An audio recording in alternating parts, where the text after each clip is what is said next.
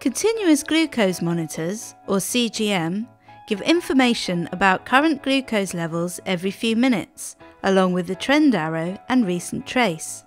This is different from a finger prick measurement, which only shows your blood glucose level at the time you take the measurement. A short wire from a sensor goes under the skin and senses how much glucose there is in the fluid between blood vessels and cells.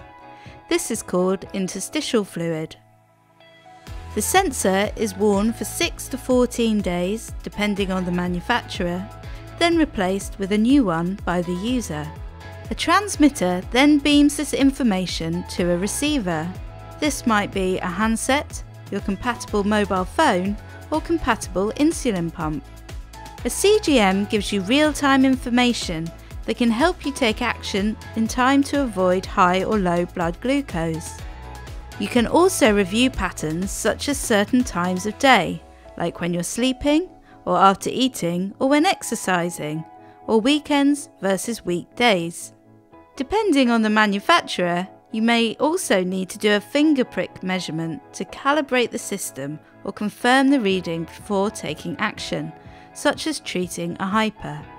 CGM can take time to get used to, but they can help maintain target blood glucose levels and reduce the risk of hypos.